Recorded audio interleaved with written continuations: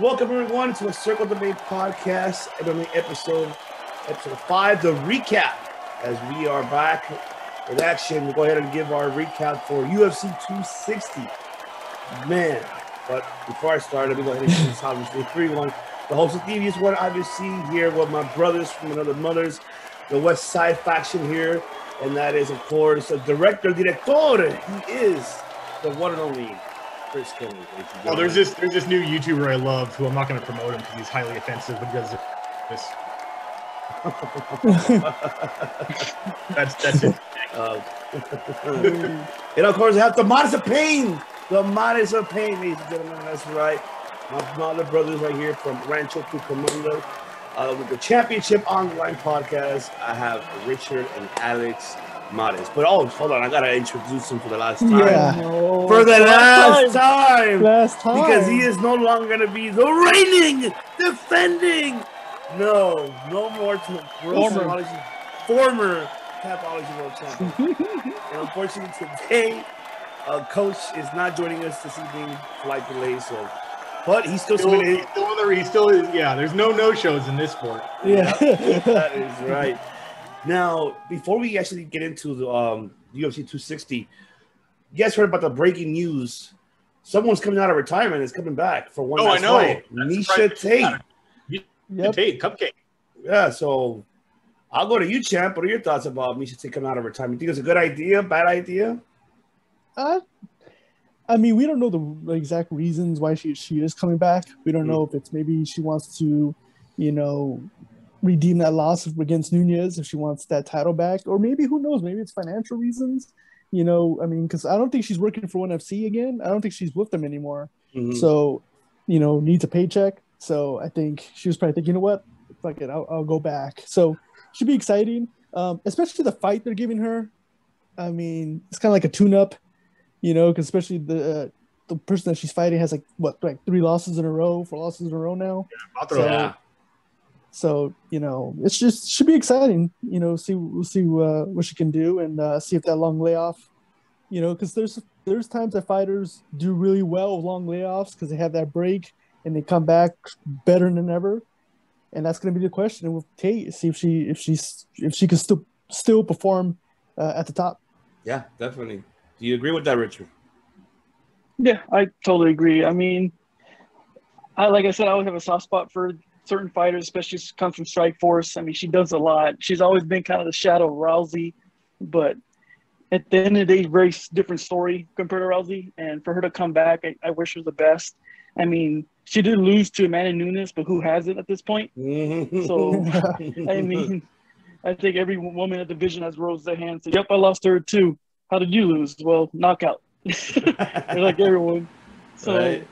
It'd be cool to see, maybe possibly get a rematch down the line because really there's running out of people for her, for Nunes to face. Yeah. So we'll see how it really depends how she comes on this fight. If she struggles, like Alex says, versus, a girl that she should steamroll over, then maybe hang it up. But if she comes on a stellar performance, then the talks again versus her versus Nunes, it's a possibility. Ah, very true. Director.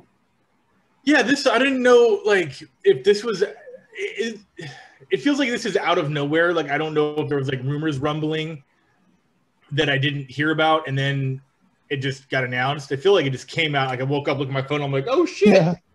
I think that's how it happened. The last time I heard anything about Miesha Tate in the news was this unfortunate incident with, an ex of – I don't want to get into details. It's personal shit that made the public.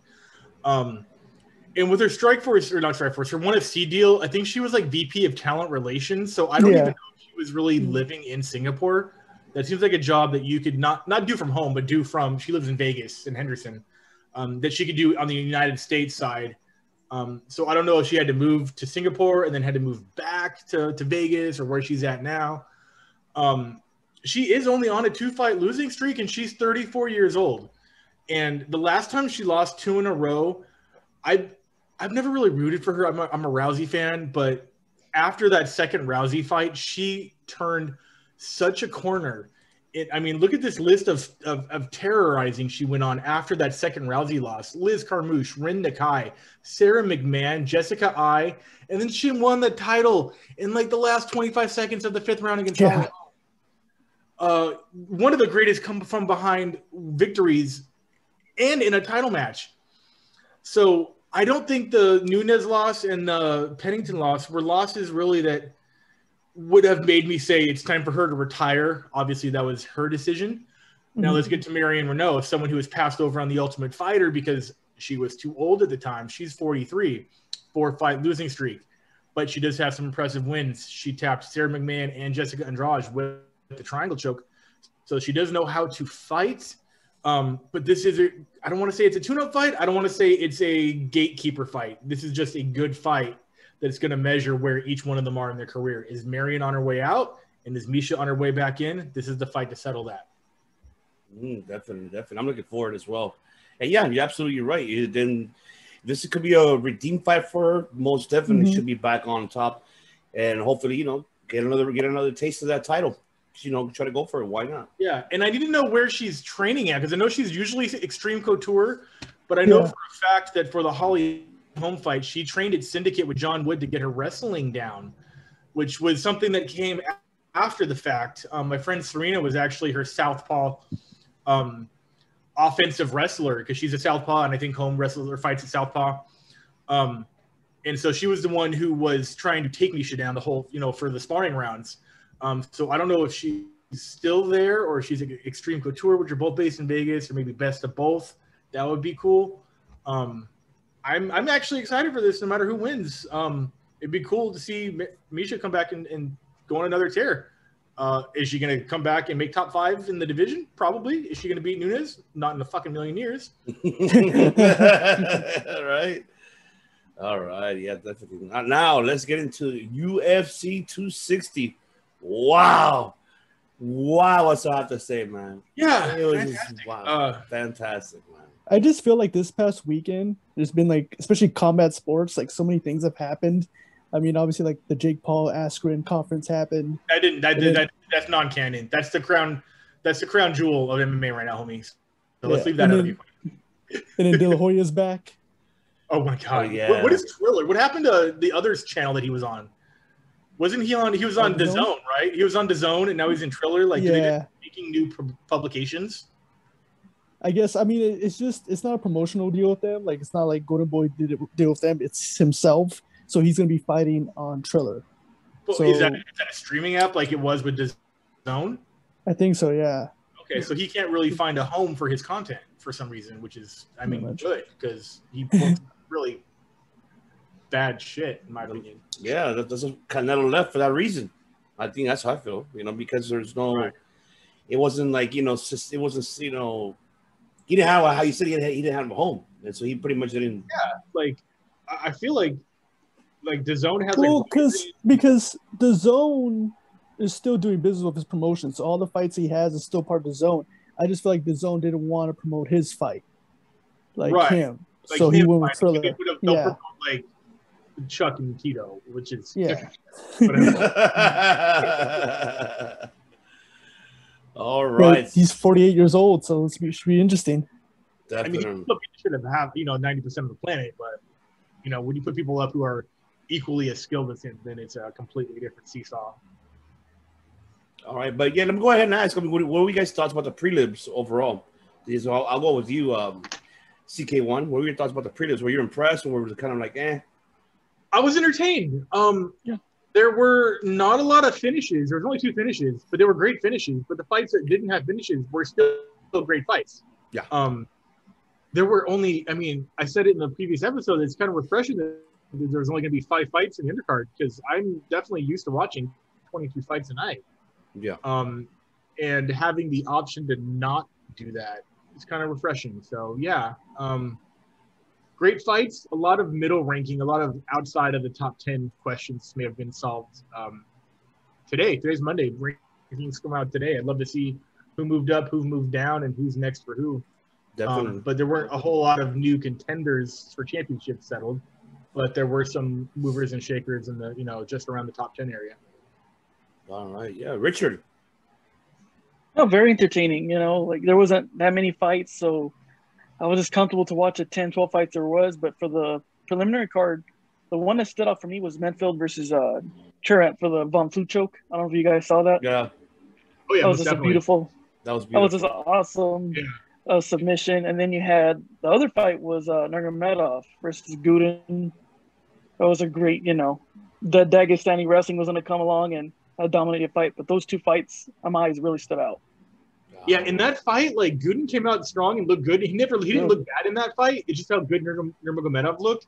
But it was Nurmagomedov's hands that really came back and got him the dominance. Mm-hmm. He landed a couple of jabs, I think it was, that just rocked him and just kind of kept Gooden backpedaling the rest of the fight and made him really respect, oh shit, I thought I was going to be defending takedowns, not jabs. Which that was a surprise right there. I was like, I didn't expect his hands to be bad, but I mean, he was outstriking him once he found a range. I think Gudin, correct me if I'm wrong, was what is he, a brown belt in jiu-jitsu? I know there were. I do not saying have in the commentary. He does not have a Wikipedia. He does have a SureDog. I can find that out eventually. I believe they were like promoting that, and I was like, oh, maybe he has a chance. If Rogan's mentioning that, it must be he must be a good jiu-jitsu fighter, but he never had the chance to do that versus Nurmagomedov. I don't know. Yeah, I do not have that information. Because I think they were saying he's like a brown belt. Yeah. If that's what they're saying, I mean, I believe them. I just verify. I don't have that information right now. Either way, it wasn't going to work versus Nurmagomedov. It could have. It just did. It is. Yeah. Alex. The first fight, Baralt, I think that's his name. I think I'm pronouncing it. Against Azaltar. Oh my god. Man, he gets rocked, right? And everyone thought he was gonna lose, and then he ends up freaking knocking him out. But it's just because the guy got tired.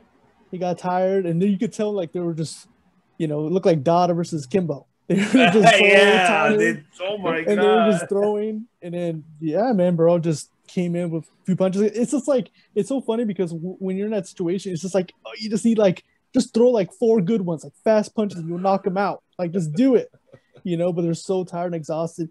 It was fun to watch, but yeah, I think that one was probably the best one. I mean, he was losing, he got rocked, and he comes back and he finishes him. And he was fighting for his job because I think he had 2 losses in a row. So he got the win. He got the win, so good for him. And also Bukakis. I think I hope I'm pronouncing it right. It's Bukakis versus that one. Oleg. Got it. Yeah. Oh yeah. Okay. Okay. So it was a light heavyweight fight. Yeah. That was good. I mean, I thought, in my opinion, Bukakis won. I think he did enough to win that fight. It was a split decision loss. It was a really good fight. I mean, I think the other guy was just putting more pressure, and I think that's what the judges saw. It's like he was putting the pressure and he was throwing, but I thought Bukakis landed the cleaner shots, and I thought he won, but he lost. And I think for me that was an exciting one. That was an exciting fight. It was back and forth. So yeah, those two really caught my eye. Those were pretty good ones. Definitely. And that fight too, I think Modesto's statistically, when they're putting statistics in the fight, I think he had more cleaner punches landed. I think it was all his side on statistics, if I'm not mistaken. And that's what's kind of a shame of the judging, because the judges don't see that. It's pretty much they're sitting at a desk with a sheet of paper and their pens, or they're not hearing the commentary. They're not seeing, Rogan's comments or anything like that, or what's it called? I know Sunday they do their scoring. That's not official. They're not seeing anything like that, any statistics. So it's kind of hard to, just say, okay, he's taking the, center of the octagon, he's taking control, but he's missing a lot of punches as well. Modestas really was a great counter puncher, and visually it looks like the head movements. His boxing was clean, but they're not going to see that. They're going to see the guy's more aggressive. Even Joe Rogan pointed it out, they're not seeing that. And the trained guy, they would see that. Well, I'm like, well, they should be, because they're judging. They should see every aspect of the fight. There's no excuses for that. I mean, it's a possibility he lost by split. I'm not complaining, but I think in my opinion, like Alex, I think Modestas did enough. I don't know how you feel about that, Chris. I'm going to be honest. I watched the fight, I promise, but those details you have, for some reason, that fight just didn't stick with me. So to agree or disagree with you right now would probably not be good. Just because there were a couple of fights that were kind of, I'm never going to really ever bring up as a go back and watch this fight kind of fight. Yeah. So I do apologize. I just don't remember details of that fight. But I agree with you because you sound like you know what you're talking about. No, I absolutely did watch the fight, but one comment I was going to have was a couple of those mid-card middle fights did sort of, I mean, they were just not memorable, and that's okay. Not every fight can be. But I wanted to go ahead and agree with Alex with that Barry alt. Yeah. Barry alt. There we go. Man, as good as a fight that was a sloppy jalopy fight, bro. God damn, that reminded me of what I call the golden age, which was like right after anything after Ultimate Fighter 1. I call that the golden age. It reminded me of a fight you would see back then at like UFC 50, 55, somewhere in there. Technique kind of out the window a little bit. Barry alt was getting tagged up a little bit. And then he sort of came back, and I think it was in the second round where he just had him mounted for 4 minutes and 59.9 seconds of the match. Mm-hmm. And that could have obviously been stopped. That was definitely a 10-8 in a logical scorecard. And obviously, as Aitar was just too gassed to do anything about it except go from bad position to worse. I know Joe Rogan explicitly said out of the fryer into the fire, or whatever the quote is. Pan into the fire, because you go from mount and first thing you want to do is not get hit, so you give up your back and then you open yourself up for a submission. Or I think Barry alt went into side control from the back and started punching from there, and then he stood up and started punching from there, and then in the second round he just finished it off. Sloppy fight, but I think the most entertaining fight of the undercard. It was, honestly. I thought Astar had it, bro. I'm like, he had it. I'm like, nah. But that was the standout fight for me. I did like that Menefield fight. That was crazy that I think Alonso has lost. Yeah, he lost to Ovin St. Preux. It wasn't by the Von Preux choke, but then he comes back and then wins with that finisher. So it's a finishing move. It's pretty cool. It looked bad, like his traps. If you look at the guy's shoulders, like Christ. It can be, even if it's not a wind choke, in that cramped space between, you can see, the cage and the mat with your shoulder, that can just be 205, 220 pounds just crushing your face against the floorboards. Reminding me a lot of like, here's a throwback, Steve Jenham when he fought Tank Abbott at like UFC 5. You guys know. Tank Abbott had his head in Steve Jenham's face, top of his head in his face, up against the fence, and pushing his head so hard up against the fence that it bent the fence, and Steve had it from that. That's what it kind of reminded me of, man. One of those just pain moves, just like, he's probably fine as far as breathing goes, but that's a big guy with a lot of pressure, so smart to tap for sure.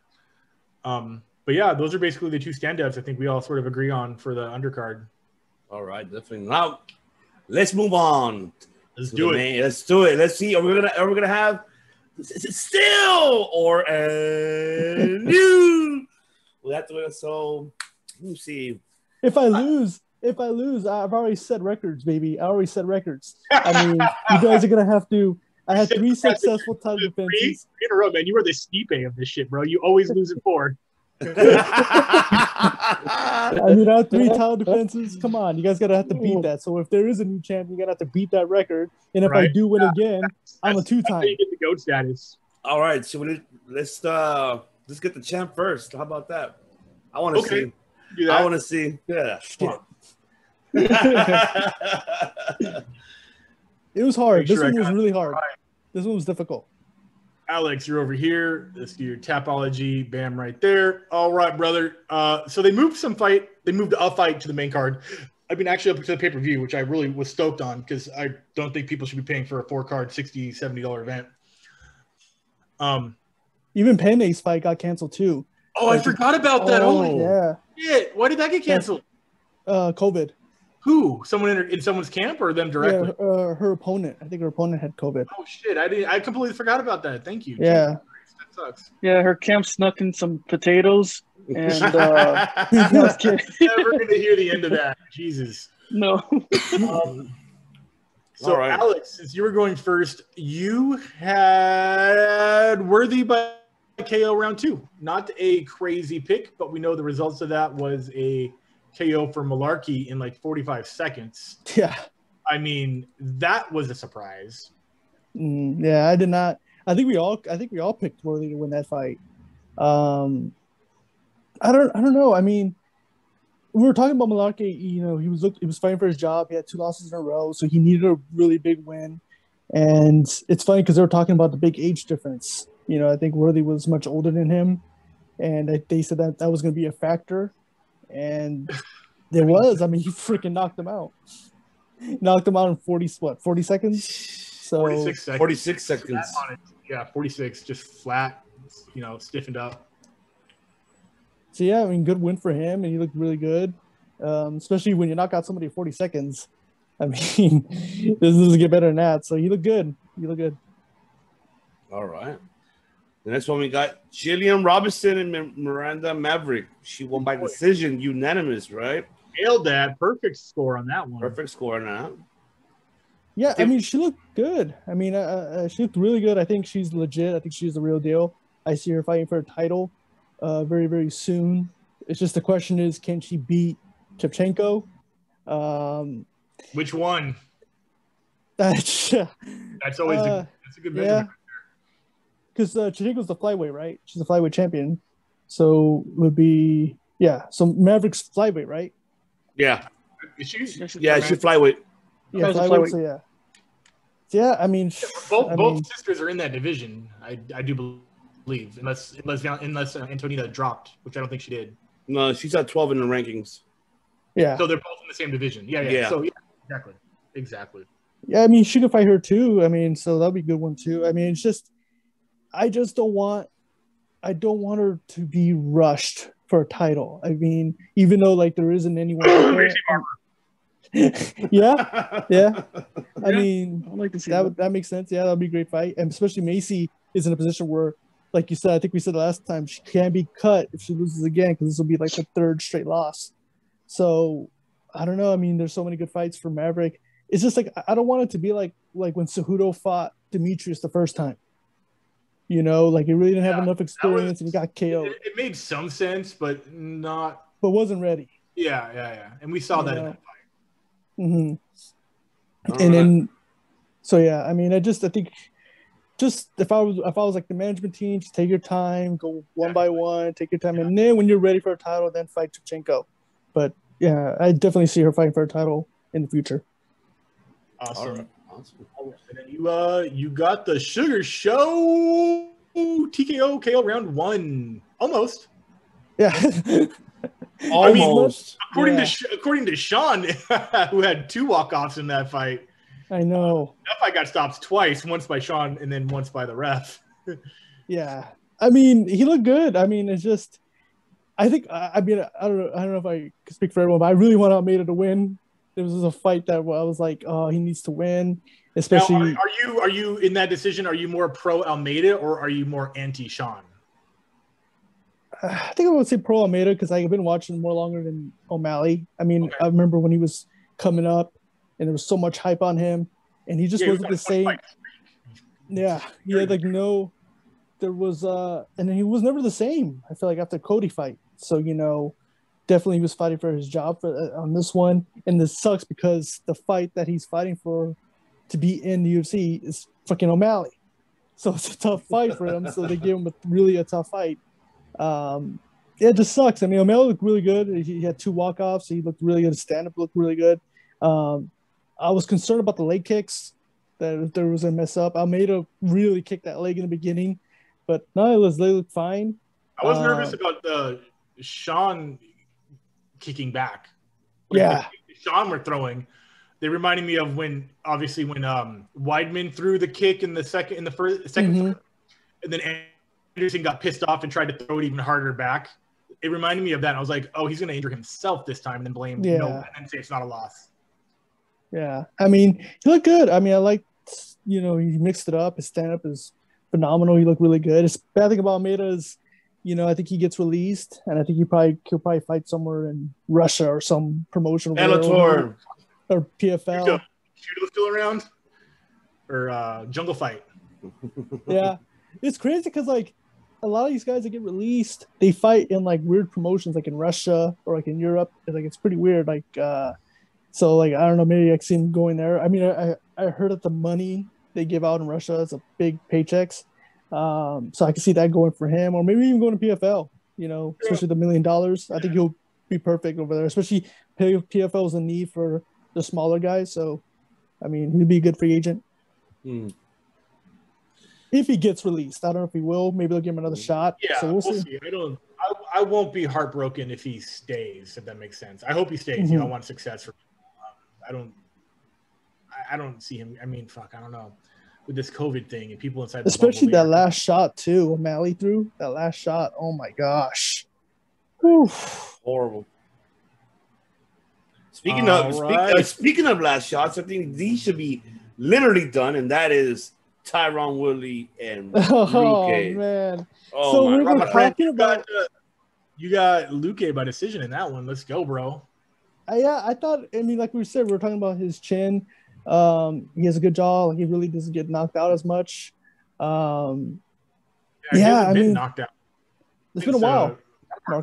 Marquardt, yeah. So the whole point was like we were talking about him not being explosive at times and not pressing the gas and going forward.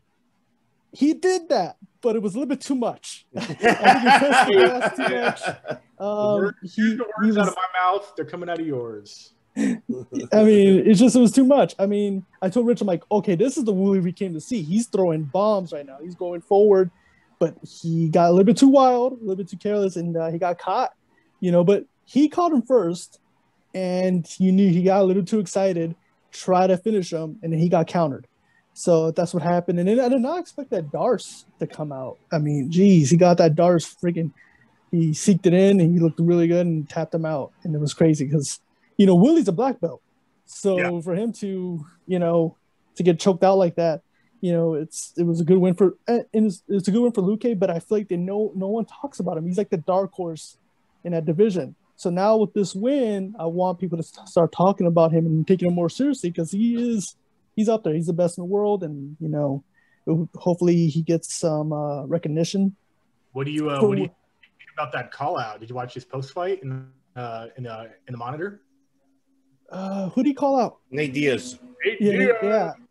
I don't know why people are calling out Diaz brothers. I mean, they're not going to fight. And they look stupid for not doing it. True, yeah. I mean, it's just, I don't know. I mean, because that division is stacked. So, I mean, there's a lot of good fights for Luque. For Wooly, it's kind of, I don't know. I don't know if he gets released. I don't know if he retires. I mean, I would love for him to go to Bellator. I feel like there's some good matches for him. I mean, you can imagine this, Wooly versus Lima. So, like, that would be a really good fight. That'd be awesome. That would be such a great fight, too. Because if you really think about it, he's done everything he won in UFC. He's got his world title. You know, he won the UFC title. So, why not go to Bellator and do something different and go for a new title to put in his collection? I mean, it would be exciting, especially him against Lima would be fireworks. Yeah. So, you know, only if he gets released. I don't know if they give him another match, that's awesome. But, you know, I think if he's going to do another run or if he's going to do another fight, I would love it for another promotion. Because if he fights again, it just makes it worse fighting a lower-ranked guy. And you see where he could go to Bellator, maybe even give him a title shot or maybe fight for a number one contender. You know, at least for a fight, it will mean something. Mm-hmm. Agreed. All right, now the main event of the evening. You got KO round one. Close. Yeah, I thought it was the first round was a little like feeling out. They were feeling each other, you know, and you know, there wasn't a lot too much action in the first round, and then the second round, man, that KO, man, it's just oh my god. So I don't know how he comes up with so many different devastating reactions to his strike. Yeah. It's like. There's so many. If you look at a highlight reel of how everybody falls or reacts to his punches, when he hit Arlovsky with that falling away uppercut from the left, it was the weirdest shit. Took him off his feet, and I'm like, that's a 255-pound man. He just took off his feet while backing up. He hit him backing up.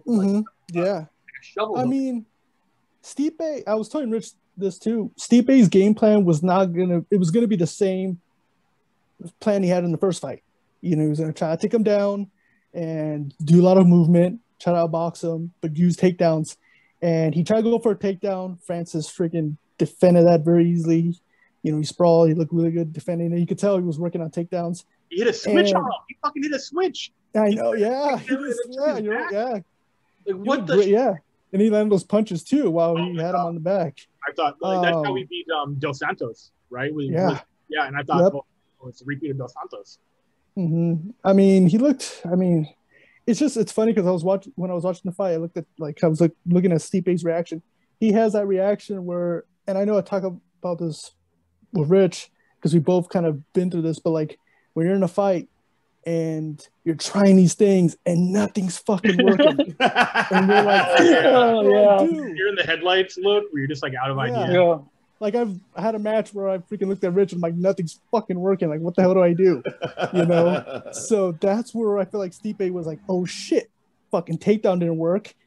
Fucking striking is going to be hard because this guy hits so much power. Yeah. So what is there else left to do? And what pissed me off is that he was moving towards the direction of his right hand. Yeah. He was going to his left. You want to go to your right. You want to avoid that right hand because freaking that's where all the power is. And he wasn't doing that. He decided to exchange with him and got him with that left hook. Yeah. So, you know, it was just he thought he rocked. I'll talk about it more with my set, but he thought he rocked him and was with that right hand, and the right hand. But the reason why there wasn't no power is because he was leaning back, throwing that right hand. He wasn't forward. He wasn't throwing power. It was almost like he countered. He backed up and tried to throw that right, but there was no power to it. And no one has thrown. I'm not going to measure the same velocity between the two weight classes, but Chuck was the other god of throwing power on his back pedal. Mm-hmm. It was a very similar finish to like Randy and Chuck in the rematch, where Chuck was backing up, or even when you look at Stipe versus Verdum was chasing. Mm-hmm. Yeah, and just caught him coming in, and that's crazy to generate power with two different angles. Oh yeah, and especially like especially you're not gonna knock out a guy like Francis. I mean, he's such a big dude. Can you imagine? I know. I mean, but that's one thing that worries me because Francis can't make those same mistakes if he fight, and they're not even really big mistakes. They're just little, things that he could work on. But you can't do that when you're fighting Jones. You can't leave himself open like that, because Jones has the power to knock anyone out. So you just can't. Never has. I don't know. I mean, Jones can finish anybody, but he doesn't have one punch KO power at all. No, you don't think so? Especially with the elbows and the catches of the elbow, or even. Yeah, but those are aggregate. Those are accumulation of pretty high damaging strikes that haven't directly finished fights on the feet. He has no standing KOs. He has no flat lines. He has, with the Gustafsson thing, he rocked him, but he not even with like the front time. kick too when he knocked out. No, he didn't. No. All of his finishes have been ground TKOs. Yeah, it's true. And they've been. They haven't been too quick. I mean, Brandon Vera was an elbow from the guard. Vladimir Matyushenko was from crucifix with the elbows. Yeah. The Ryan Bader thing was a guillotine. Like, I can go over Jones's entire finishing rate as far as like techniques are though. But then again, it's like if he can't take him down, then it's like he's left to stand up, and then what's going to happen? I mean, he's good at angles and measuring and keeping Jones is really distance. Good at keeping he's really keeping distance. Yeah. One thing, he does not get too cocky on the feet where he thinks he can come in and throw that one punch. He does definitely circle and throw the angles. We saw that with the fight. The kicks too, the big kicks, he uses those very well. So he's really good at not jumping into the fire. Yeah. And it's crazy because, like, I just think it was crazy that they didn't even mention a trilogy. It's one-on-one. I mean, Ngannou kind of, which is kind of cool. I mean, you would think Miocic, he's done enough to at least he could get another rematch, especially dominating the heavyweight division. You would think he could have that rematch, and that's what kind of pisses me off too. It's kind of like, what's the point in doing a rematch if I lose? I don't even get a rematch, and I'm the champion. That's why it doesn't make sense. It's like, I beat him the first time. That's it. I don't want to fight no more because I already beat him already. But then if you do the rematch, it's just like it's not a win-win because if you lose, you don't get yourself a rematch for that title. And that's pretty much what's happening with him because Francis is probably going to move on and fight Jones. And where does Stipe go from here? Does he fight Derek Lewis? Does he fight, it's just, you would think he's done enough, at least he could get a title shot. Right. you know, a trilogy. So I don't know. I mean, good win for Francis. He looked really good. The takedown defense was something I was very shocked, and freaking just knocked him out. It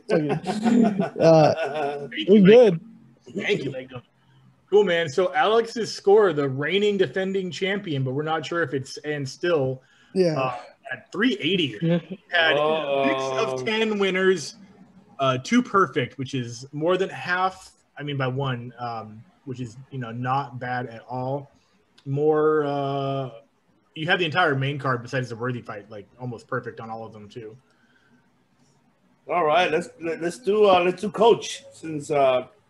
Yeah, for sure, man. Since we don't really have to talk to him about anything, I can just bring all this shit up. I'll fix it all. Let's see what Coach. Let's see where he scores.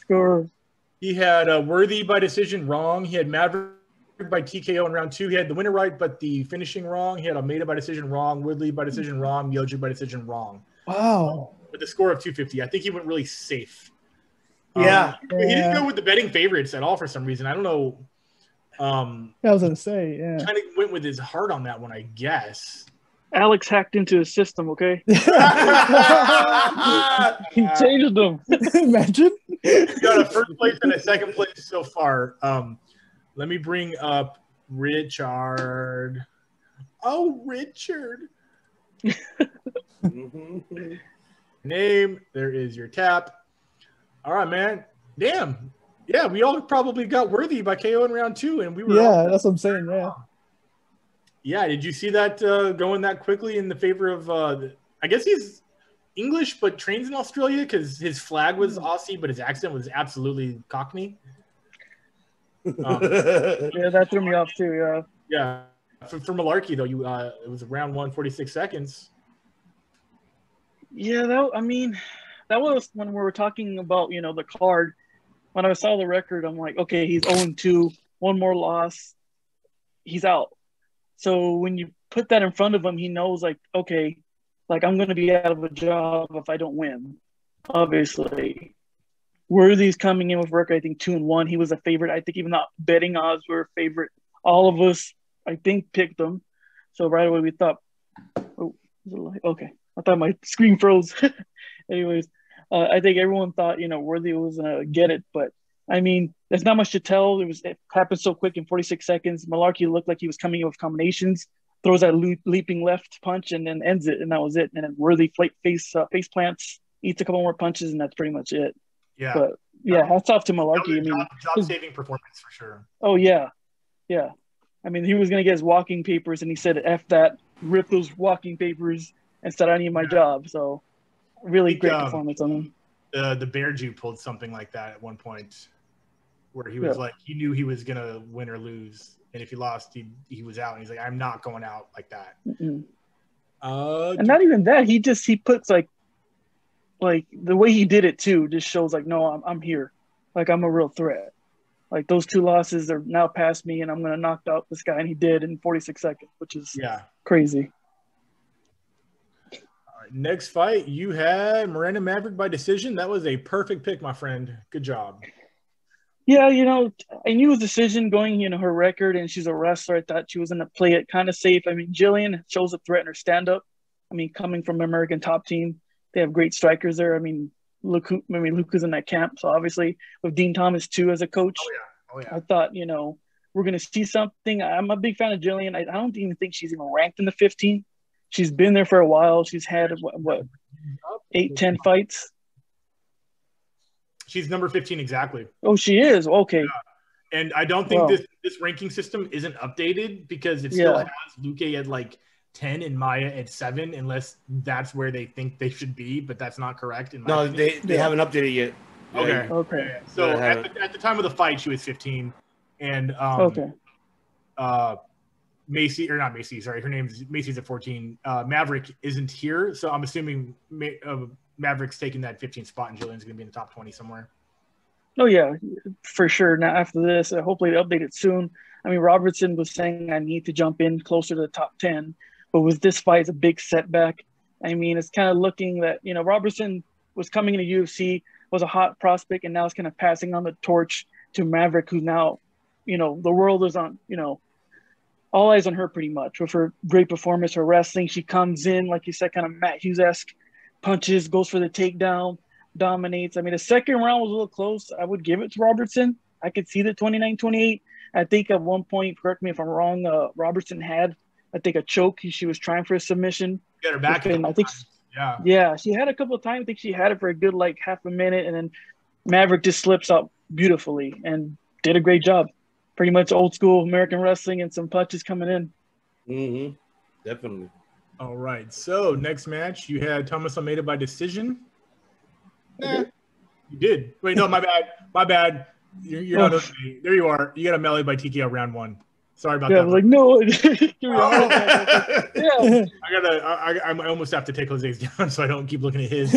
But you had a melee by round 1 TKO. It's like I picked that. Yeah, wait a second. I mean, it's possible. I mean, but still, I mean, I don't want to fanboy out too much, but O'Malley, I witnessed something great in a way that I'm sorry, I'm gonna fanboy out for a second. Go for it, apologies. Man. O'Malley in this fight, he put the art in mixed martial arts. He was a true artist. He painted a pretty picture for me. His fists were the paintbrushes, and the canvas was Alameda's face. Pretty much. Great way to put it. Like, took me a while to find the words, but I don't want to mess up, talking about O'Malley. I mean, he did great. His punches were on cue. He almost did the walk-off, but said, no, I got to finish it. That's why, he went for that brutal punch. Even he was saying it wasn't necessary for that last strike, but now with the refs kind of like giving you a chance and not giving them a chance, I mean, we knew Alameda was going to fall. Just what round was he going to, fall and became the third. But hats off to Almeida. I mean, he has the heart of a warrior. He's not going to give up, but sometimes that comes with consequences. He's just going to come and get a beating for 3 rounds, and it's not necessary. And that's what he did. O'Malley was just throwing anything he felt like. If he wanted to throw a triple, a twister, he could spin and do a backflip and try to do a kick. He'll land it. I mean, he doesn't really care. He throws everything in an arsenal. Yeah, he'll do anything. And he could do a Pele kick, and it probably would land. I mean, he did everything he wanted to do, and Almeida made a great, I mean, I hate to say it, kind of a punching bag. I mean, he didn't have that much of an answer. At this point, if you're just going like that, you might as well try to go for the knockout. But for O'Malley, his slick movement, it's just, he makes it virtually impossible. And he did a great job getting the knock in the 3rd round. Very nice. Yeah, it was a good fight. I'll get into that. Next fight, you had Luque by TKO or KO round 3. Yeah, that speaks for itself. I mean, Vicente, with his record, I think, with his 11th, I believe he has like 13 wins in UFC. 8 of them were knockout. So, I mean, he does have the power. So I thought he was going to go for a knockout instead of submission. He did obviously rock Woodley a couple times before he's submitting him. Woodley just came out, I mean, guns blazing. If he would have done, I tell Alex, he needs to do something with the last fight and what he did today and somewhere in the middle, because last few fights, he came so damn slow and didn't throw anything. He was gun shy. And this time he was, whoa, take it easy, boy. You went too much. And, it's tough to say, like, now he's 1-4. I mean, his last 4 fights, he's a 4-fight losing streak. So where does he really go from here? But bye-bye. At this point, yeah, bye-bye. It sucks. I mean, he's done so much. He was a great champion. I mean, I know a lot of haters, but I mean, he was, in my eyes, he was a great champion. People were saying, oh, he just wrestles and does this and, and ground and pound. I mean, the champion before him was GSP, in my opinion, one of pretty much the greatest welterweight of all time, and that was his style. So what's the difference? And he had a great Strikeforce career. I mean, the man really deserves, if he retires, he deserves a standing ovation and everyone appreciating his work. I feel that, Dana White really trashed him multiple fights, and it looks bad when the president is, pretty much trashing you. I mean, he does what he has to do, to retain the championship. When you're fighting in a high level like that, especially versus Wonder Boy and all the other fighters, it's going to be close. You just can't come out like that, guns blazing. Because look what happened. He faces Vicente. Dana is a 10-time world champion. Okay, he can talk whatever he wants. Okay, he's fought the best out there. Okay. Yeah, I know, right? You can't do that. Vicente took his time, got the shots, and got the submission. And this way now we got a new star, which is Vicente. Now he's a new threat in the welterweight division. I love to see what's next for him. Agreed. And that main event, you had Miocic by TKO round 3. I mean, switched it. He did a my move. Yeah, he did. It just backfired. I feel you. I mean, I always had another guy I really liked was Stipe. I thought it was possible. I'm like, what are the odds if he gives him this first knockout?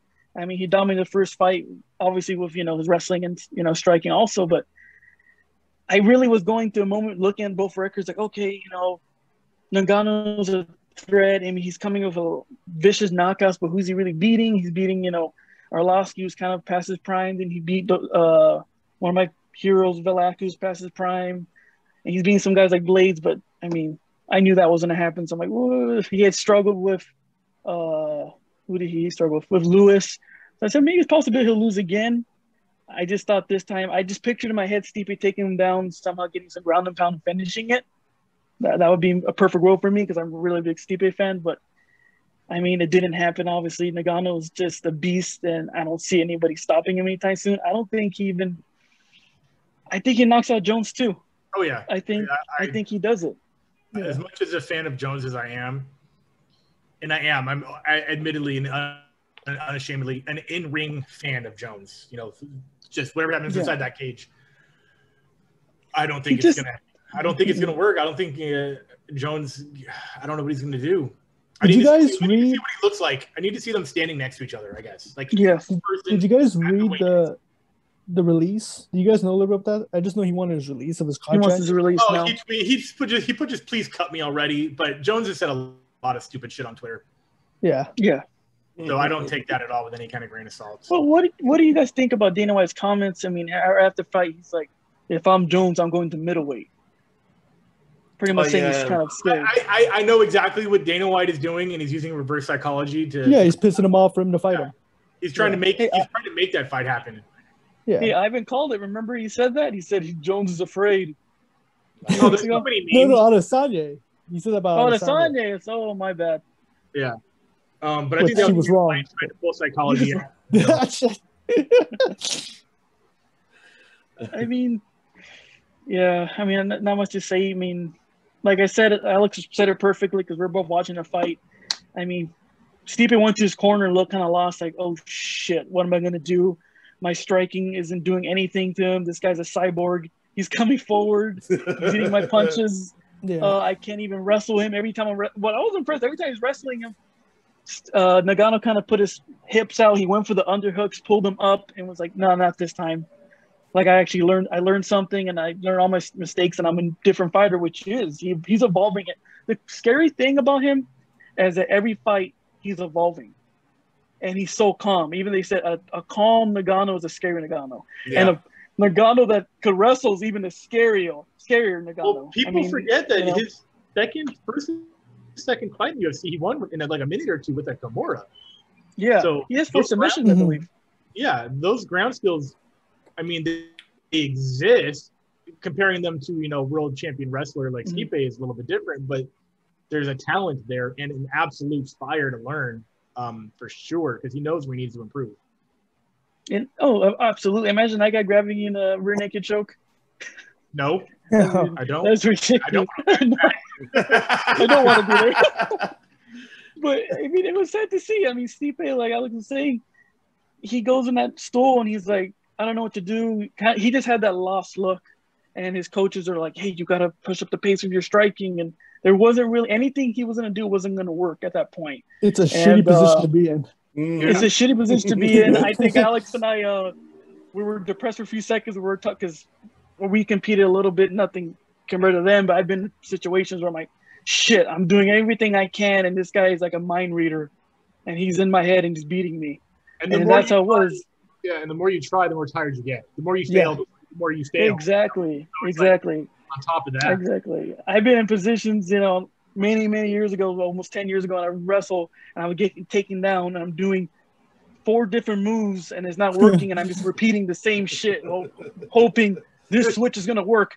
It's the fifth switch I've done in this wrestling match. It's gonna work, and it's not. I'm just getting tired and embarrassed, and that was gonna happen with Stipe if it would have kept on going for the next 3 rounds. It was just tough to see, and I mean, where does he really go from here? I mean, Stipe, like Alex was saying, I wish there was a rematch. It was kind of, in my opinion, kind of waiting for the inevitable was going to happen. I think Dana was kind of hoping, okay, if this guy loses, now I have my big pay-per-view. This could be the fight of the year, the Super Bowl fight of the year with Francis Ngannou versus John Jones. That's the fight that everyone wants to see. That's got to be, and this is a fight that makes legends. Probably the biggest fight of all time. That's the fight. It possibly is. And Stipe now is in the corner, kind of like yesterday's news. I mean, the only fight for Stipe that makes sense for me is versus Lewis. But other than that, who does he really fight next? And does he fight? I mean, do you guys think he continues? I feel like he should. I think maybe he deserves some time. He deserves some time off. And I don't honestly.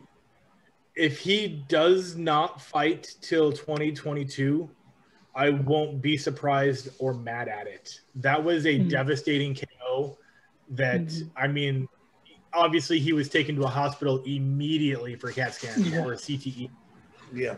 And to jump back into, I mean, obviously the commission puts out suspensions for no contact. Yeah. It would be safe for him to not have contact sparring probably ever again.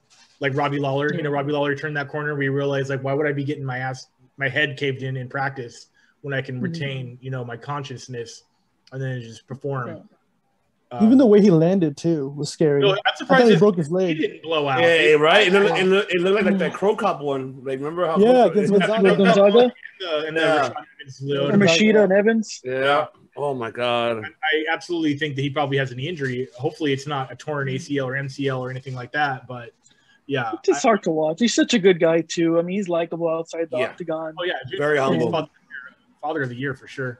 Mm-hmm. Great father. He's a fireman. I mean, he gives back to his city. Active firefighter. I don't understand. Like Chris Lytle, also from I don't think he's from. Chris Lytle was a Hoosier, so I don't know if that's Cleveland or not. But active. He's Indiana. He's from Indiana. Yeah. Indiana. There you go. That's insane because firefighters work they're like 7 days on, 1 day off, and shit like that. And this guy spars and trains and also does promo. Insane. And another thing I want to get you guys' opinion. Alex and I were talking. This is a heavyweight champion in the world. This guy's possibly not, if Ngannou, we'll see what Ngannou's career, happens in the future, but possibly the greatest heavyweight of all time. And he's only worth, I think, $4 million. I mean, for a heavyweight champion, and he even said, I have to continue my fireman career because I have to see what's after, fighting. Pretty much saying I have to, still feed my family and continue doing my career, which is kind of hard to see what you see in other sports, which is basketball. I mean, these guys in basketball could play 4 or 5 seasons, and some of them are bench, and they're still making, $15-20 million contract. Right. And this poor guy is only worth $4 million, and still has to work and be a fireman. Imagine you have a fire in your house, and this guy comes in oh my God, the UFC heavyweight champion of the world is saving my house. It's kind of, you wouldn't say that about LeBron, and say about this guy, which is kind of hard. I mean, hard to talk about. Yeah, Shaq's technically a deputy police officer, but it's after his retirement, so no, but you're right, technically. And it's unfortunate that he's not worth more than that. He is going to be going down as one of the greatest world heavyweight champions because he defeated a lot of legends in that ranking system. I mean, great title defenses he had with great legends, and the why most not in the division ever, which is absurd. That's who you're absolutely right. That just proves how hard it is to stay at the top of that heavyweight game. Exactly. Not that I'm giving any disrespect to any of the lower weight class divisions, but there are a lot of 3 to 8 title defenses in multiple divisions. Yeah, but but that heavyweights. I mean, that heavyweights just hit and they bang, man. It's just a different animals up there, completely different species. And those fights take years out of their lives, man. I mean, they're not the same, these guys, after they lose the championship. Mm-hmm. But what I was saying before we continue, what I was saying about financial, the financial part about these fighters is now my point is John Jones. John Jones was tweeting, saying, show me the money. And I think that's one reason why he's not accepting the fight, because the money ain't right. And that's a sad thing too. That he said, "Get me paid, and I'll get in that ring with that monster." And that's not happening. I mean, something needs to change. Dana needs to fork over his wallet, how much he sold that company, and pay these guys. Pretty much. That's what's going on. Because if he's gonna take a risk of losing, he's gonna want a big paycheck. He wants a big payday, and it looks like he's not getting it. That initial offer was. I know. I mean, he made some crazy offers. I mean, he made that ridiculous offer to that bum from Russia. What was his name? Fedor, I The think? greatest fighter of all time. He is And not at the the time, greatest. He's not the greatest. And at the time, even Dana said years later, he's like, I didn't want to say how much I offered him, but if I would have said how much I offered that man, fighters would have quit or retired on me and be so upset because I gave him some of his biggest paycheck. He's a living legend. The company too, so they were Yeah. Oh yeah.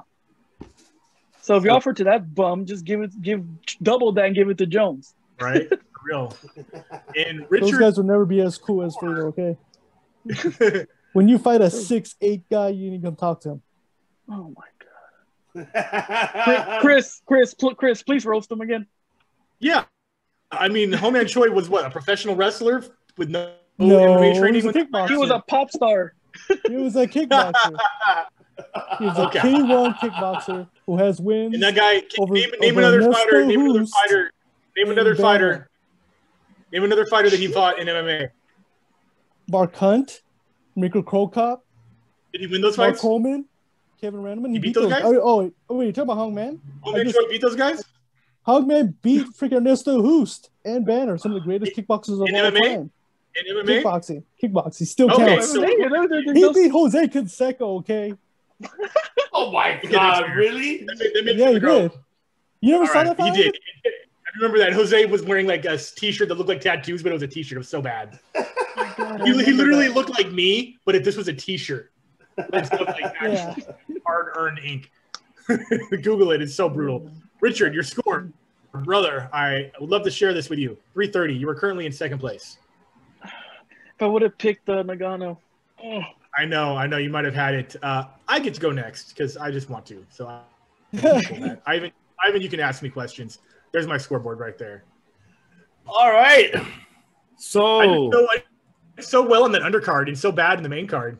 Yeah. I got almost That's all of everything us. wrong. Everything wrong on free TV and everything right on Because like pay-per-view. the prelims, like the favorites, they all lost pretty much. I know. I really dig into these too. I look up records and odds and shit like that.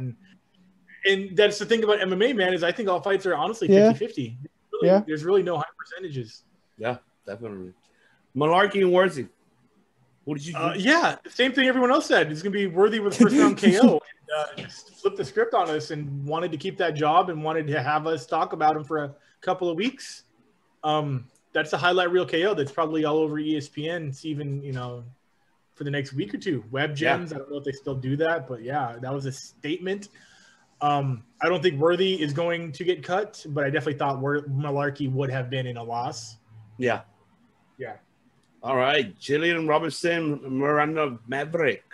I had Maverick down too. I thought she was going to smash a little bit because of just Jillian's comparison in her ground game to Maverick. Here's what I want to say, though, is Maverick actually, in my opinion, looked not great. And I only blame how good Jillian actually looked and how well prepared for that ground onslaught she was. It took Maverick coming into the third round. I think she was key-eyeing and throwing punches and was like, okay, my ground game, she's definitely trained for the ground game. I'm going to have to resort to the thing that she was not expecting, which was the hands on the feet. And that's kind of where that fight ended up. She still got the decision, but Robertson definitely didn't get pwned like I thought she was. And all credit to her for that fight. But yeah, Maverick's definitely top 10, top 15. I don't know who's next for her. I don't think they're going to risk losing a superstar in either her or Barber by having them fight this early. I think they're going to wait till one of them either has the belt or both of them are in the top 5 for that to happen and be a title eliminator. With the rankings right now, who would be next for? I mean, Antonina Shevchenko. That'd be great. She's ranked somewhere in the card. She's 12. Yeah. So if Maverick gets 15, Antonina's 12. Have that be the fight to make. I don't see, unless Antonina's already booked. I If she's not, make that fight. Mm-hmm. I love that fight. I just want to see how that goes. All right, Sean O'Malley and Thomas Almeida. Yeah, I had O'Malley by TKO round 1, and I was almost right. If O'Malley, I don't know. Yeah, that was youthful exuberance to call that fight before the ref did. That was, like he said in his post-fight, he wants to build his career off of viral moments, and it would have been. But it's a little embarrassing that it didn't go that way and could have been a train wreck of a mistake because Almeida recovered masterfully and started throwing in defense off of the cage. And I was like, oh, shit, we're about to get a Muhammad Lawal, Robbie Lawler moment right now. Would have been most embarrassing loss of the year if O'Malley got tagged on that exit. Yeah. Almeida definitely recovered, but he was taking shots. And yeah, like Richard said, he was throwing everything with style points at him. I couldn't believe how fast O'Malley was. Everything was so out of he wasn't telegraphing a damn thing. The combos were there. It was a great performance against someone who is maybe going to get cut. I also mentioned in the preview episode that I don't think O'Malley is going to change anything stylistically. And the only thing he changed was he was more sugar in this fight than he had ever been. Agreed. Sure. It was definitely the same fighter ramped up to 11. Is this a test of him being a world defeater? Probably not. I'd like to see what happens next. That's the fight that's going to really be the coming out party for Sean, I think, as far as the return to form for him. But, yeah, next for him, Jesus Christ, I don't even know. He's at 35. Is that correct? Yeah, because I want to ask you about that. He's not even ranked. Marlon Vera's still at 15. Marlon Vera's at 15. And they're definitely not going to put him above Marlon, who just beat him. So, I mean, he can fight someone. The rematch with Vera is probably smart money, unless he fights someone in the top 10. Or not inside the top 10, I'm sorry, within the top 15, which we have Kyler Phillips, Cody Stamen, Merab Dvalishvili, Jimmy Rivera. The Marlon Vera fight's going to happen. I would put $1 down that that's probably going to happen next. I agree. Yeah. Woodley and Luque. Yeah, man, I had Luke by decision. I thought that was going to be a safe bet. Woodley came out in a way that I was very impressed by. I'm not mad at him for trying, coming in guns blazing, and it was working until it wasn't. It was very similar to the Gilbert Burns-Usman first couple of seconds where Burns came in guns ablazing and walked into something that tagged him and changed the direction of the fight until it was finished. They're both great on the ground. Obviously, Woodley has a black belt, and I think Luke also has a black belt. Would Luke have been able to have gotten a submission if Woodley was already not rocked like he was? Maybe, but it wouldn't have been as, I don't want to say easy. It was set up with Woodley falling down with his face down into a front headlock and then going for the Darce. So he was definitely, you're a black belt until you get punched in the face, and then you're a purple belt until you get punched in the face. That was never more apparent than in this fight for sure. Yeah. Who's next for Luke? I don't think Luke wants Diaz because he wants the money, and I get that. But every time I see Luque fighting somebody, I'm like, oh shit. I hope who he's fighting isn't someone I root for because they're probably going to lose that fight. I'm afraid of all my favorites to fight Luque because he beats them all.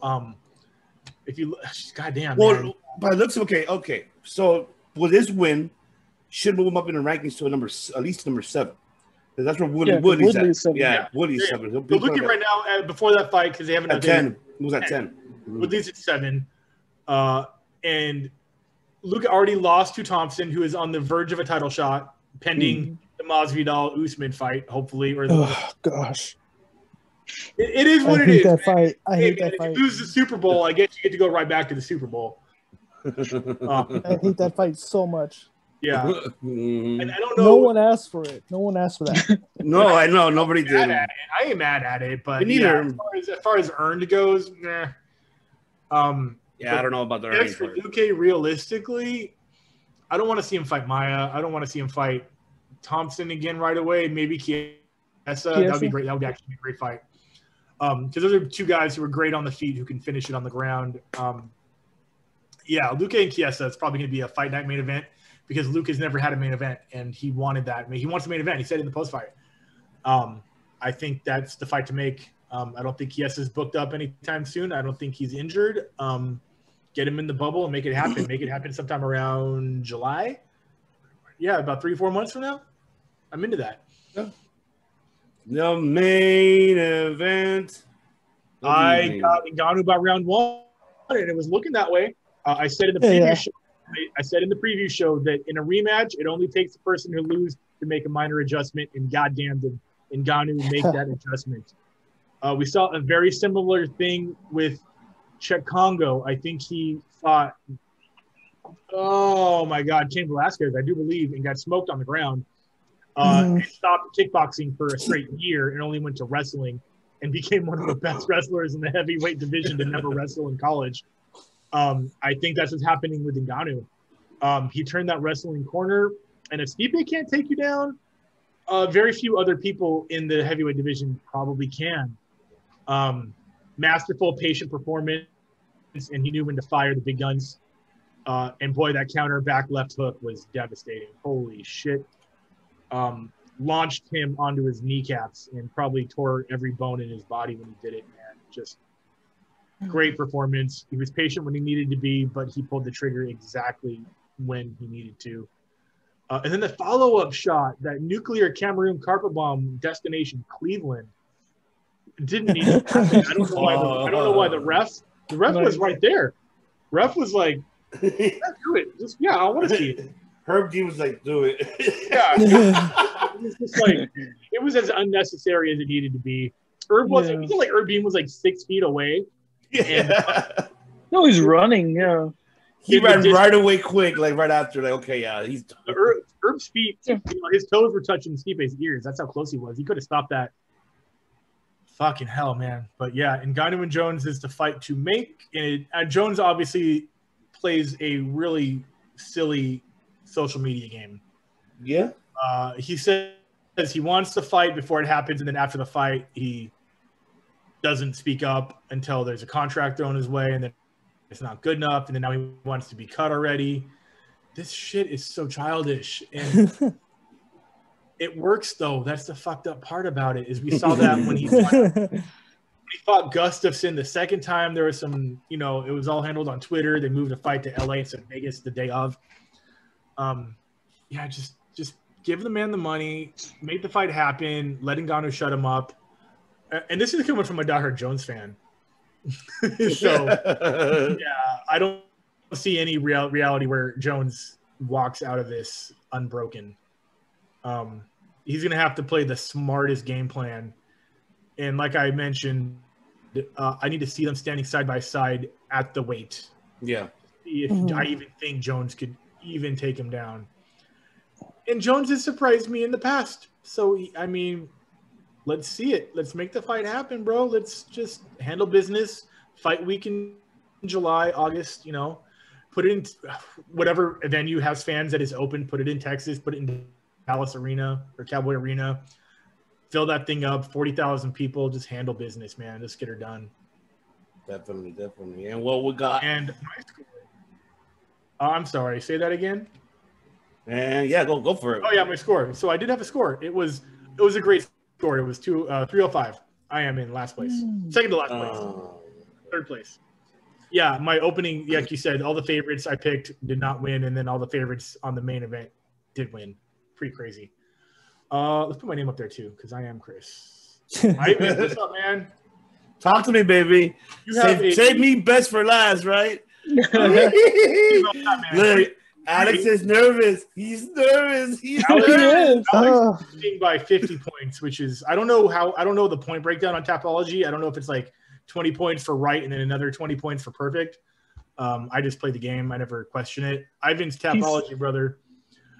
You got Miranda James Worthy. What is this, basketball from the 80s? Comma Worthy by decision? Wrong. Yeah, we all were. We all were wrong.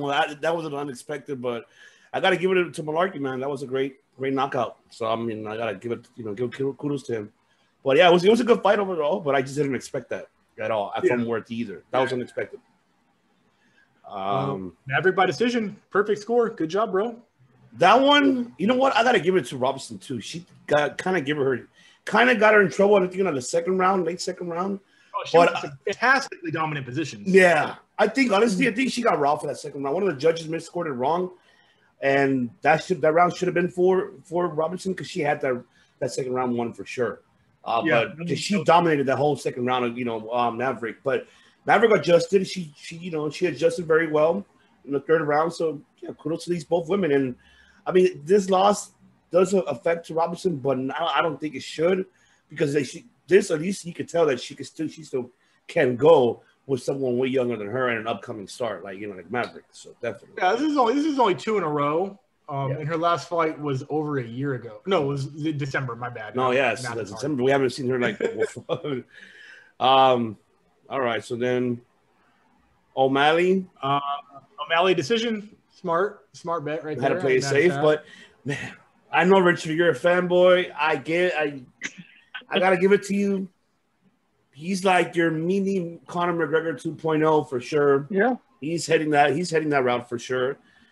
He could talk the talk and he could walk the walk, so he could back it up. Oh yeah. I was a shocker to me that you had this fight, like in the first round. Very easily, you walked out of it like, come on, bro, what are you doing? Okay, I respected his ability. I respect his fighting skills, but don't let your ego get the best of you because shit like this can ruin you, can tarnish. It's ego, but I kind of also respect he doesn't go like unnecessary punches. Even he said, I don't want to throw that punch. It's just that I kind of have to. There's no choice in order for the ref to jump in. So it's kind of like he's showing off. But also, he's like, I'm not going to throw it. He's already out. Here's the thing that people don't bring up is he doesn't taunt. He doesn't wave you in. He's not like Cody Garbrandt or Anderson Silva. He doesn't bait you in with mocking you. He does that really cool look away, throw the punch thing, but he's throwing the punch. He's not actually looking away. He's feinting. He's fainting. So it's an attack move when he looks away like he's not paying attention. Yeah. And then he throws something. Max Holloway was doing that. But he's not sitting there like, come on, puts his hand. He's not no. Connoring him with his hand behind his back. He's not, any of this shit.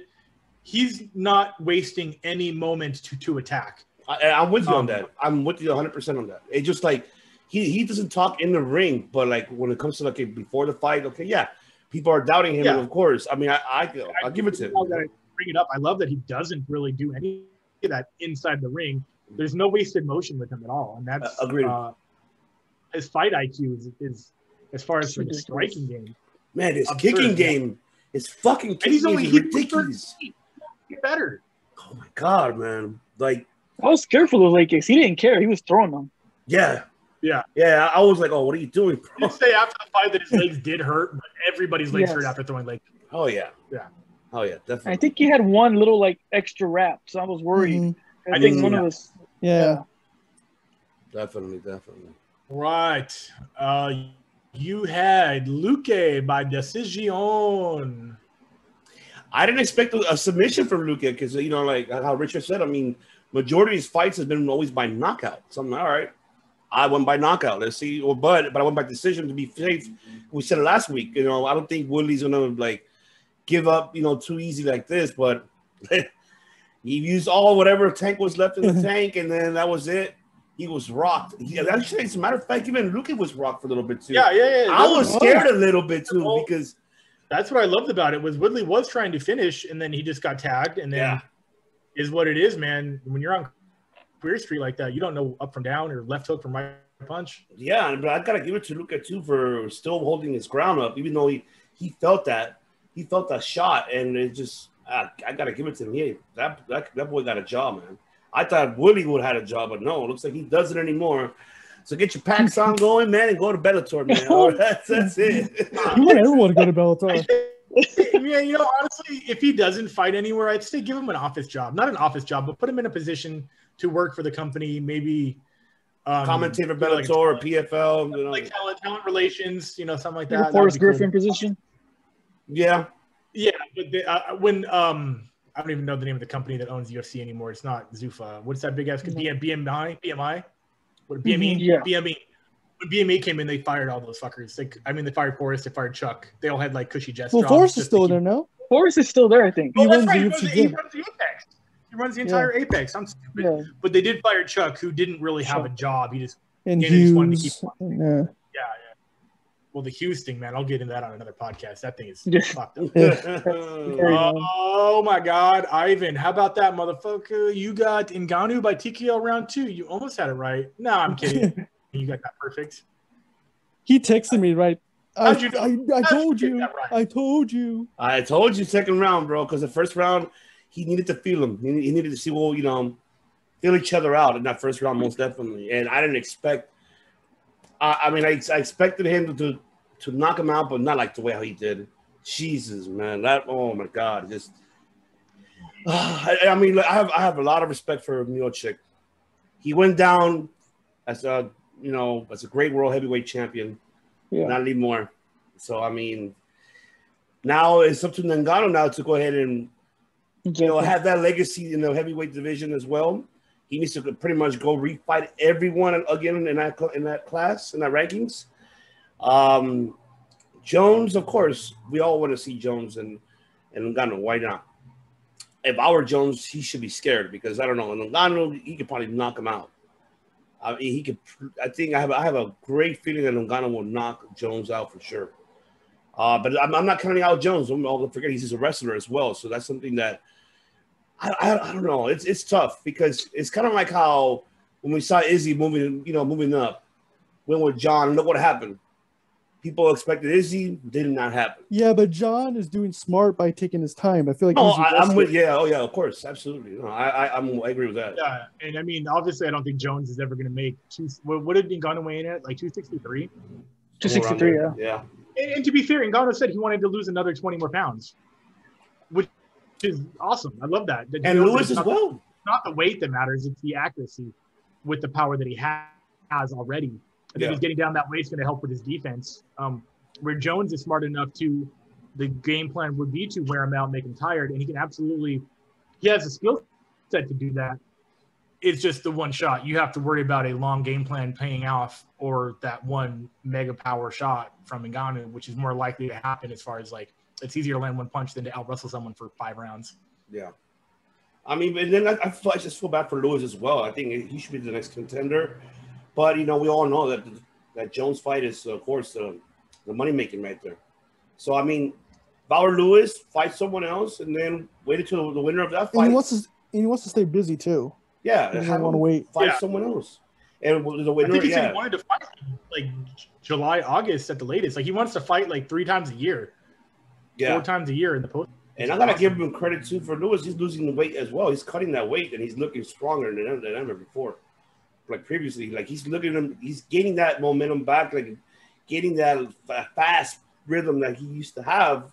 But I'm hoping for the best for Lewis, and hopefully he gets his title shot. And Ngannou, hopefully the wish for him the best too to continue, being the champ. And I just hope that he does beat Jones to shut up Dana White. That's how I want it. Just shut him up. You thought Izzy was going to win? No. John shut you up. And now this one, you think Jones is going to beat Ngannou? No. Ngannou is going to destroy Jones. I hope he does. I hope he really does do it. So, I mean, you never know. All right. All right, boys. The moment we've all been waiting for. Got special stuff going on right now. Let's do this. Nice.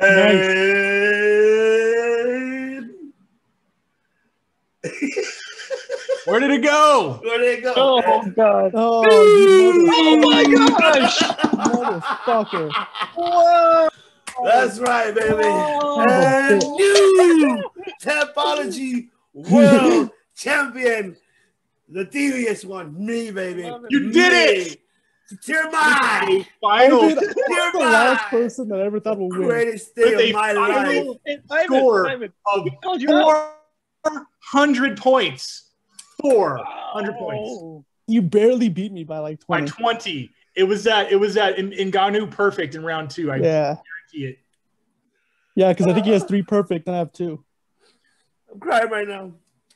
I want to thank my coaches. He's good. The One king thing, is dead. Chris. One thing, Richard. One thing, Coach Veta. Thank you. Thank you. Thank you. You've I been did it for down all and the out for the underdogs. past 3 events. To have a come from behind victory like that in a division so stacked.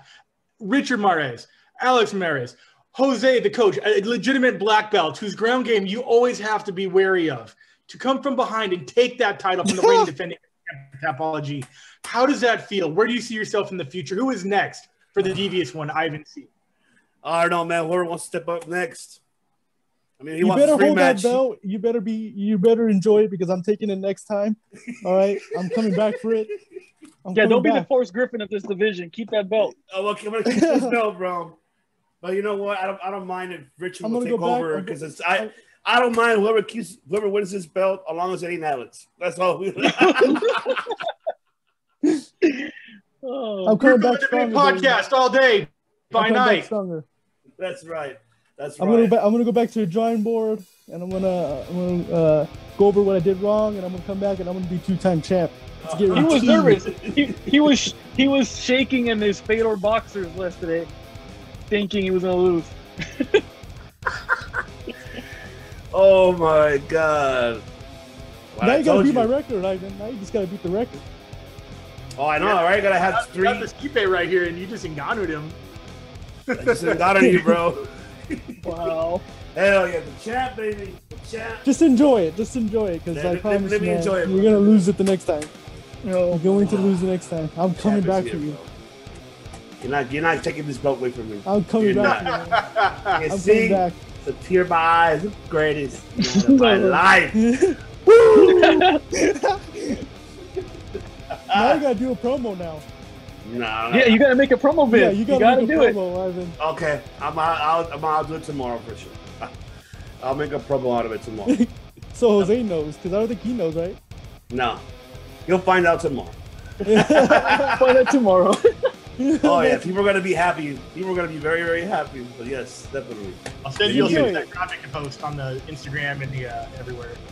That's right. That's right. You know what's crazy, Ivan? You know what's crazy? Like I was telling Rich, I'm like, Ivan, I'm not worried about. I'm more worried about Jose and Chris because they always score kind of high. I always do very well before these. You can look it up. Yeah, you've always been like second. He was worried about you. I have like a 51% win ratio. On Tapology, you can look at your career preferences. I have 54% accurate. I don't know what's been happening. It's been dropping lately. I think you guys are just that good. Damn, I've made 900 picks so far. That's crazy. Well, yes, there you go. There you go, ladies and gentlemen. There you have it, our new World Tapology World Champion. It's not gonna last. It's gonna last. Enjoy it. Well, yeah, I'm gonna enjoy it for the rest of the month until UFC 261, which will be on April 24th, ladies and gentlemen. Which during that week of April we'll be doing our predictions for UFC 261. 3 title fights of that, so we're looking forward to seeing. That card is stacked, most definitely. Who's headlining? Usman Masvidal 2. Once you have Zhang versus Rose. That's a good one. Valentina, Jessica Andrade. Weidman, Uriah Hall. Okay, Uriah Hall. Okay.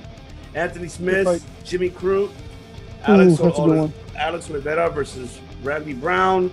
Carl Robertson versus Brandon Allen. Dana Batgarel versus Kevin Natividad. And shit, I can't even pronounce these names. Clearly. Mm-hmm. Oh man, this card's gonna be stacked. Definitely. Yeah. Oh, I can't wait. I cannot wait to go ahead and see this. Talk about this UFC 261 and be still the reigning. We'll see. I doubt it. You got lucky, matter. Ivan. You got lucky. Lucky? You got lucky. Even you were surprised. You got lucky 5 times in a row with the perfect in the main event. Wow. Because how does he go from the last card? He was in last place, and then he goes and wins. You got lucky. Stepping through. Huh? You feel like stepping through, man. So how do you go from that to the GOAT? And I didn't change my picks either. I stick with my picks. I I stuck with stuck with my my picks. picks too, man. I didn't change. And I love that a couple weeks ago he called you out, Evan. He's like, when are you going to make a card, huh? And you did. I did, and I They did. bit you in that ass, Alex. We'll see. I'm coming back. I'm gonna make history again. I'm gonna be 2-time, which no one has ever done yet. So We'll have to I'll wait do and 2-time. see. We'll have to wait and see. Well, yes, thank you very much once again, ladies and gentlemen, for tuning in for our recap here on MMA episode Circle Debate. The host of TV's One I Will See, here with the one and only El Director, Chris Kennedy, ladies and gentlemen, the one and only, and of course, the Modest of Pain. The Modest of Pain from Championship on the Line podcast. We have Richard and former Typology World Champion, former Typology World Champion, Alex Modest. Saying to you guys, goodbye, and good night. Sweet of victory.